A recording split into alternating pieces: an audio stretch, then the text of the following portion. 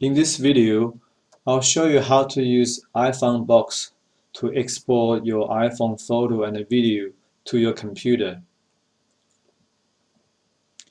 You can find another way, for example, using iTunes or using my computer as using iPhone as USB disk directly. But I found the iFunBox is much easier and simple. So now look this one. First of all, make sure your iPhone is connected to your PC. So you can see here, my iPhone is already listing there, which is iPhone 4S.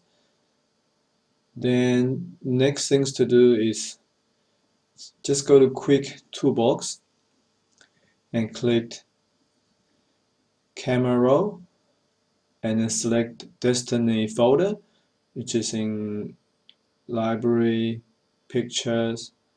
You can choose any folder you want. So in here, let's say Pictures folder, and I create a folder called iPhone Photo.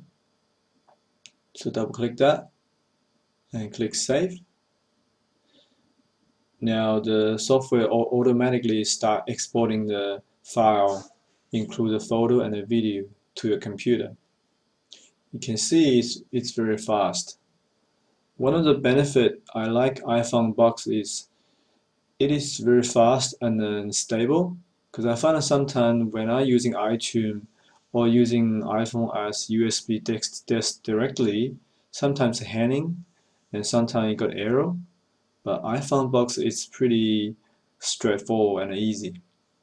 So I personally prefer this way.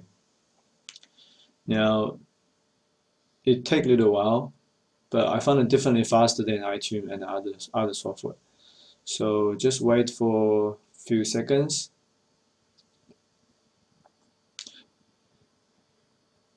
Now you can see when it's finished up to 100%, you close that and go to my library, and then check my picture, and remember, go back to the iPhone photo, the folder I created before, so you can see all your photo and video is already in there, which is pretty straightforward.